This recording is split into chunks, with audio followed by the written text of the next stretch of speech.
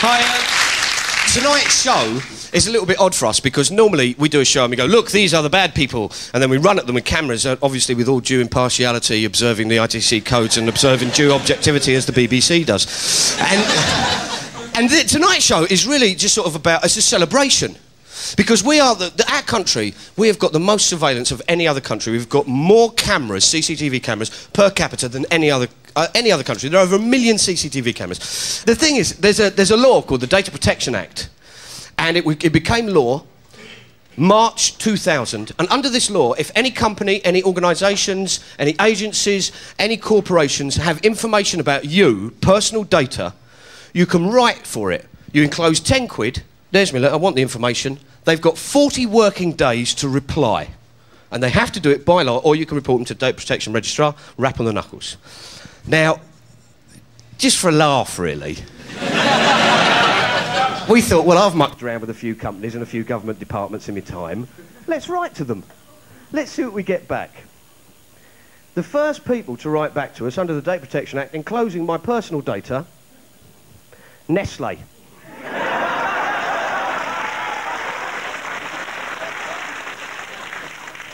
It's a fucking book! God in heaven, this Nestle. And what's great is they sometimes sort of like, they put, it's real fun reading for me, because they just, he's an utter bastard, I hate him. You know, and that kind of stuff.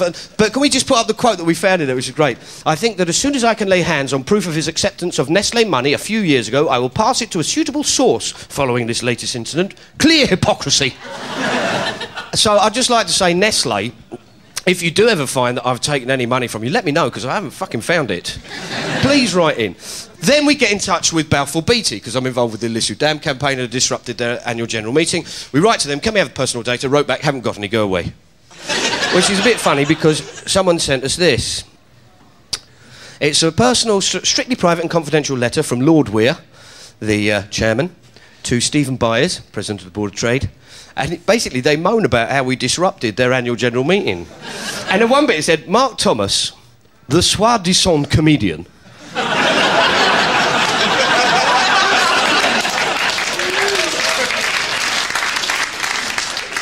And I'm like, he's got me confused with those little cards you find in telephone boxes. Do you know what I mean? What's soi-disant? It sounds rude. So I looked it up, and it means so-called or self-styled. Ooh. Balfour Beatty have said that the letter from the soi-disant chairman was in fact held in manual form and was never held in an appropriate filing system as defined by the Data Protection Act, but we've sent off the complaint anyway. We'll let you know how we get on.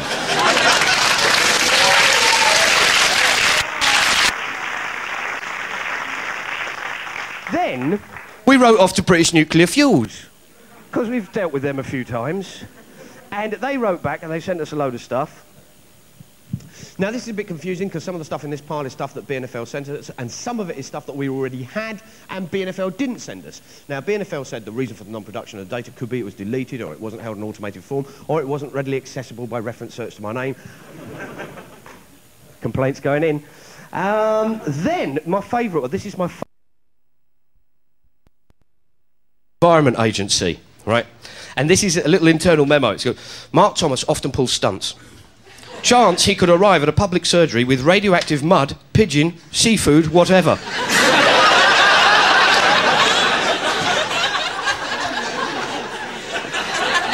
Dressed in comedy productive clothing. And with a large Geiger counter.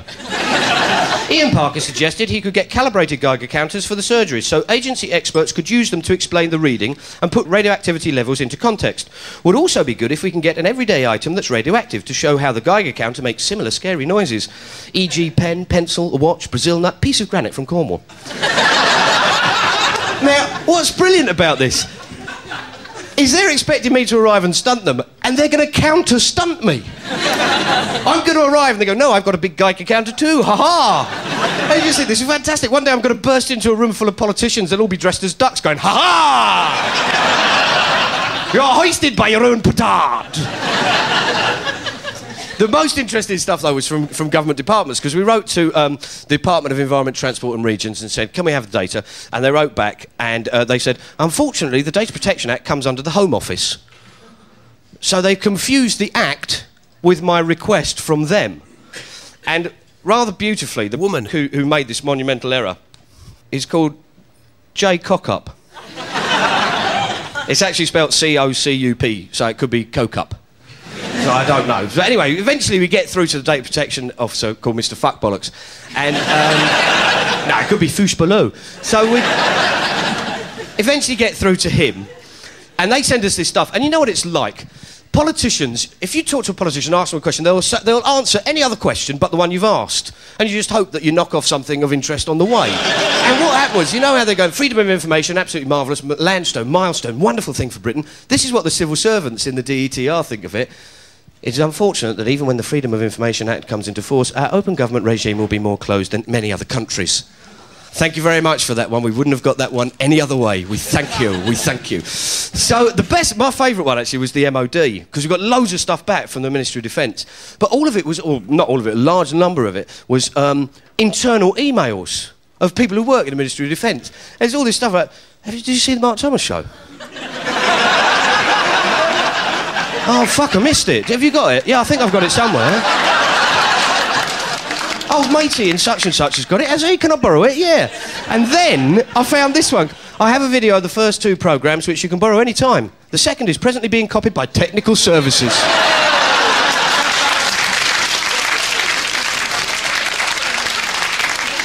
This thing happened, right? There's an event called A30, and what the A30 was, not the road, it was an event that happened on April 30th, was a whole load of people got together in London to do a photo. And what it was all campaigners, activists from all different kinds of campaigns, GM protesters, road protesters, Free Tibet, all these kind of people, got together to make this to recreate the front cover of Sgt. Pepper's Lonely Hearts Club Band. And in front, in the flowers, we just had terrorists, question mark. So it was a little sort of piece of art, we like to think of it, about the terrorism bill. And as people are leaving, they come up to us and they go, the cops are filming us. We're after your video boys, the boys who've been videoing. Are they around and about? We haven't had any video boys out. Are you sure? Well, as far as I'm aware, we haven't had any out. Hiya. Are you transport police? I am, yeah. We've just been told that there's no one filming for the transport police by your chief inspector. Does he know you're doing this? Yeah, we should do. In fact, we're allowed to legally get copies of that film, aren't we? Excuse me, I don't want to get into this discussion about whether we've got copies of the videos, whether you can have copies of videos. Right. Okay. I want to end the discussion. It's not fair to aim any comments at PC, okay? And it's not fair to aim to me at this stage either. So could you just go on your merry way, wherever you're going, and end the discussion now, please? Okay, lovely. Is that fair enough? I'm just having a quick think about it, because your chief superintendent, who's presumably above you in rank... Chief Inspector. Chief Inspector. What rank are you? Inspector. You're Inspector? Yeah. He was just telling us that there was no videoing. So you see, there now is a public interest to video, because we were told that there weren't, and there is. Yeah, well, I'm not prepared to talk to you in front of the camera, to be frank. Well, doesn't it seem weird that you've been filming people and then you're not prepared to talk to us in front of a camera? Again, I'm not having you me round in rings either. We've just met your video crew. We've just met the British Transport Police video team, and you told us there wasn't one. As far as I'm aware, there wasn't. But they were just around the corner. Did you not look? As far as I was aware, I was briefed there wasn't a video team attached to me today. So someone didn't tell you that? That's quite bad, isn't it? As far as I'm aware, I wasn't briefed there was a video team with me today. And what's amazing about this was this is the law. The same legally enforceable information handling standards have previously applied to those processing personal data on computer. Now cover CCTV. So that means we can get the footage they took of us. And we wrote in and said, we'd like the footage, please. 10 quid, here you go. Can you send it back to us? So wrote into the local station, and this is what they sent back. I'm Mark Thomas, pleased to meet you. How you doing, Mark? I'm all right. What I was wondering is... What am I? Who are you with? What do you mean, who am I with? What are you? I'm a comedian. Oh, are you? Yeah. Then we found out there's a thing called Securex, which is an exhibition of security, people who sell security equipment, right, and loads of CCTV there. And we did a bit of research before going down to Securex, and we found out that of something like just over 200 companies that were exhibiting there, something like 127 companies had failed to register with the data protection registrar.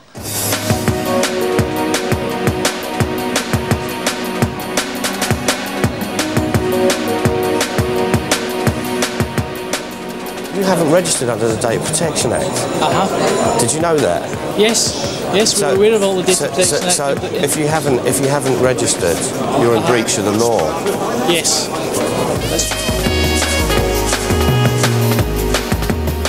It was just that I don't know whether you're aware of this, but you're not registered under the Data Protection Act. Oh, we're not? No, you're not. You haven't registered yet. Who's your designated person to store your sites? He's not here yet. No, Data Protection Act is very important. There's an internet cafe upstairs. Yeah.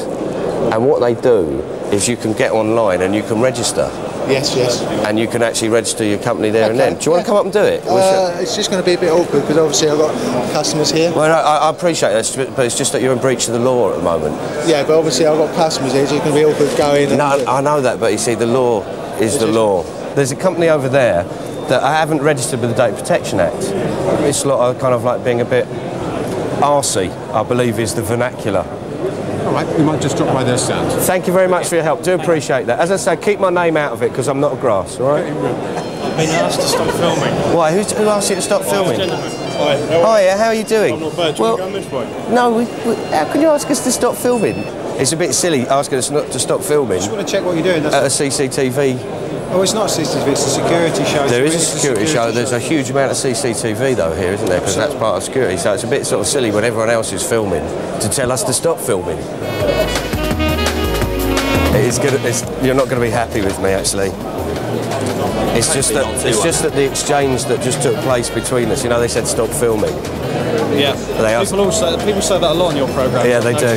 They do. But unfortunately, it's captured on your thing. So can we put in a request for that? Keep them coming. As a result of you bringing it to our attention, we're doing everything we can to make sure that hopefully by the end of today or by tomorrow, everyone within these halls is complying with the law. We suddenly start thinking, how can we use this stuff? Right, how can we get hold of this, right? What can we do? Now, the DTI were dragging their feet on our data protection, so I thought, we'll give them a visual aid memoir.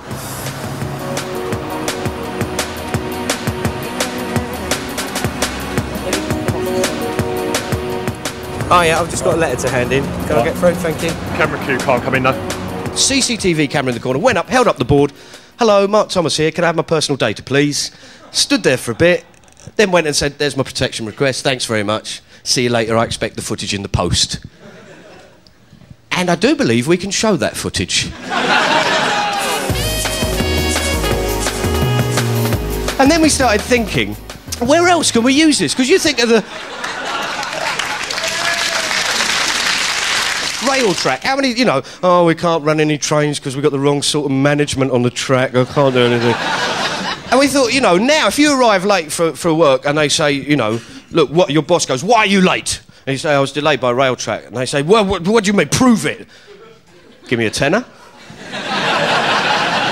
You can go and get the video footage of you being late. And I do believe that we can show some footage.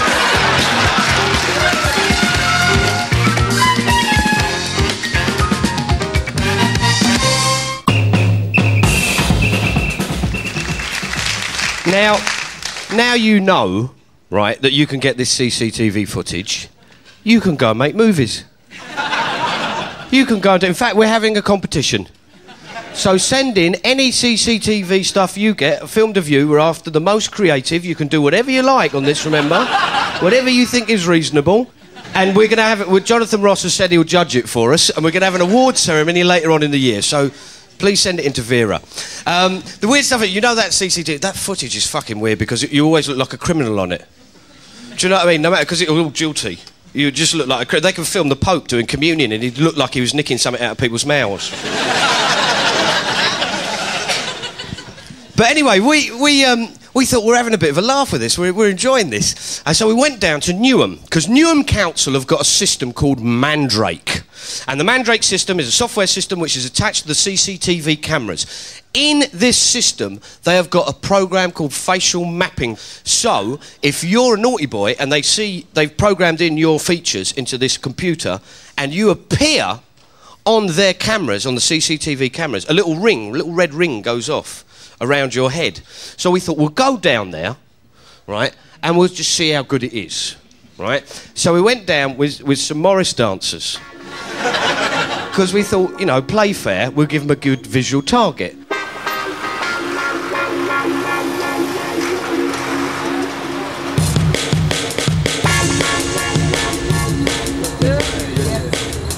Do we reckon we're in the camera? Yeah. I reckon we're being covered. Okay, that would be good.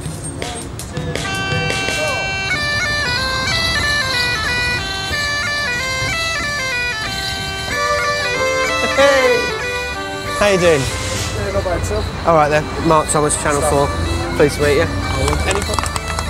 Do you want to go? No, I don't. You can have a go. I'm very good at that. They'll take you through. To be fair, there's too many cameras that I like inside. What, there or there? Everywhere.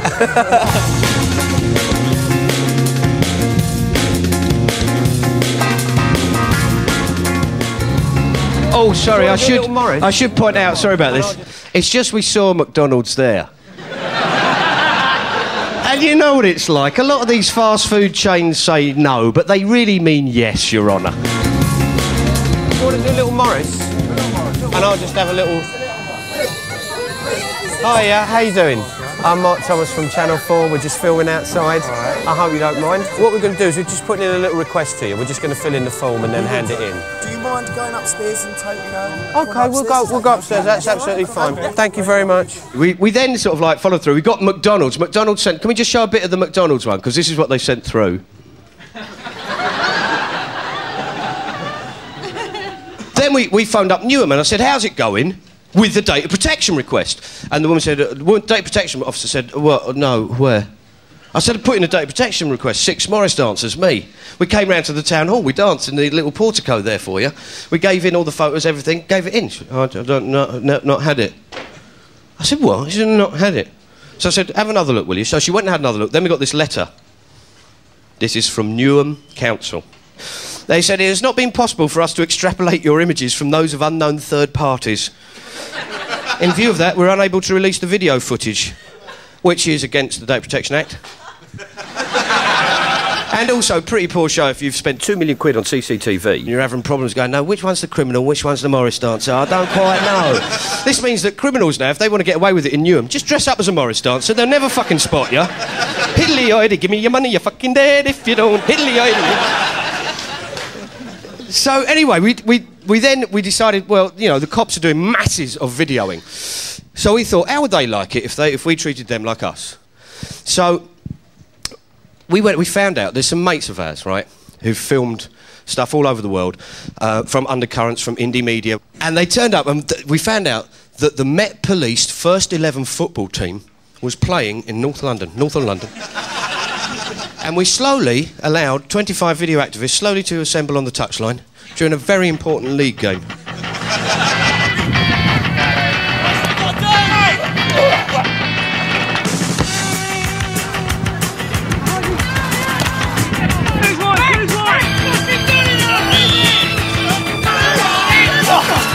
Go already!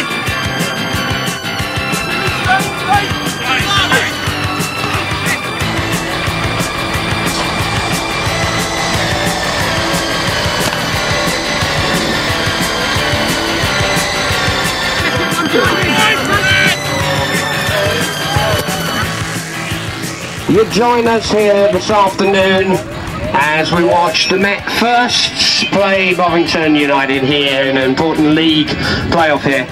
The Mets coming up here, Bovington looking to be the copper stoppers.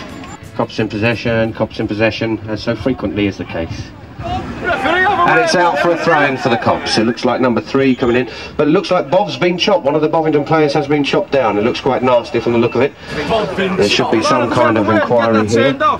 Possibly an external inquiry rather than an internal inquiry, because we all know the problems with the internal inquiries. Supermet, the ancient William 11 here. Taking a bit of a breather on this wet day up here in Bushey, with a few supporters, a couple of relatives, informers, that kind of thing on the touchline. Very good, and there he's walking, that's fantastic. Obviously a blow to the Cops, but he is walking. Come on, mate. Looking good luck. It's putting everyone off. In fact, just turn it off. Sorry, who's that there? You just turn it off. It's annoying. Sorry about that. So we've got permission to film up here. Have you? Well, can you turn the sound down? It's too loud. It's off-putting. Yeah. Sorry about that. It's just that we have got permission from the police. Shit, what you've got? Turn it down. Sorry, are you from the Met Police? I am. Yeah. Turn it down. It's too loud. So is there a legal problem?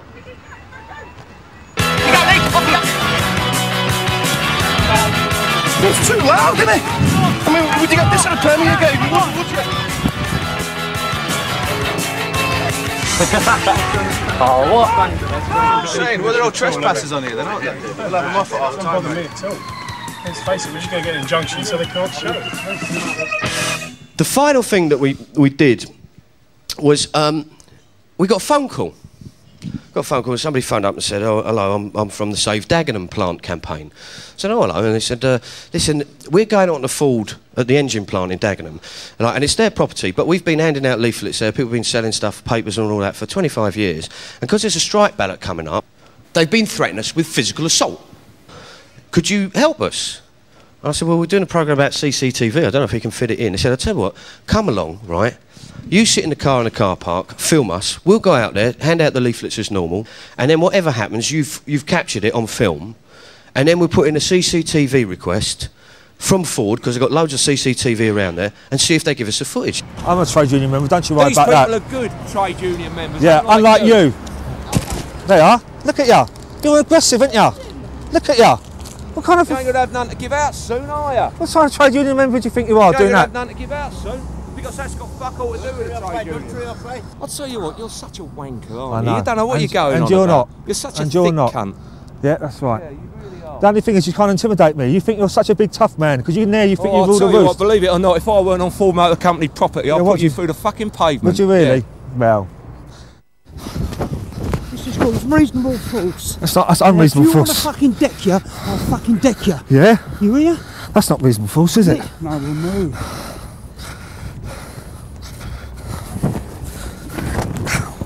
Oh!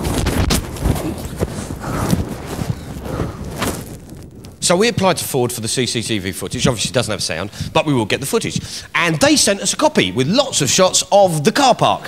And Fords have written to us and told us that our film may be helpful. They've assured us they are investigating and they will take the appropriate action. I know people say, you know, well, CCTV actually solves a lot of crime and all of that. And, you know, in the case of someone like Daminola Taylor, I really fucking hope it does. But the point being is there's no Home Office official report on it. They haven't assessed whether it's cost effective. They haven't assessed whether it displaces crime. They haven't assessed whether it stops crime. And frankly, you know, the biggest cause of crime in this country is poverty, the same as any other country. And you can cover the whole of this country, you can cover the entire country with CCTV cameras, and all that will happen is you'll get blokes turning up in pubs going, "Do you want to buy a camera?" But you know I said we got stuff from the MOD? And they sent us loads of stuff. A few series ago, we did a flight over Menwith Hill listening station, a big radomes, and we did it in a balloon, and they sent us a CD-ROM.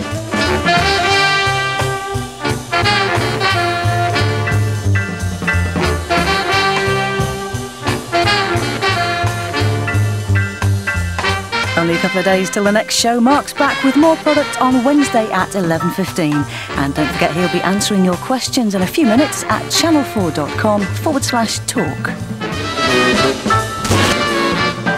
Can I get a copy of the film? Of this film? That you took, yeah. Certainly not.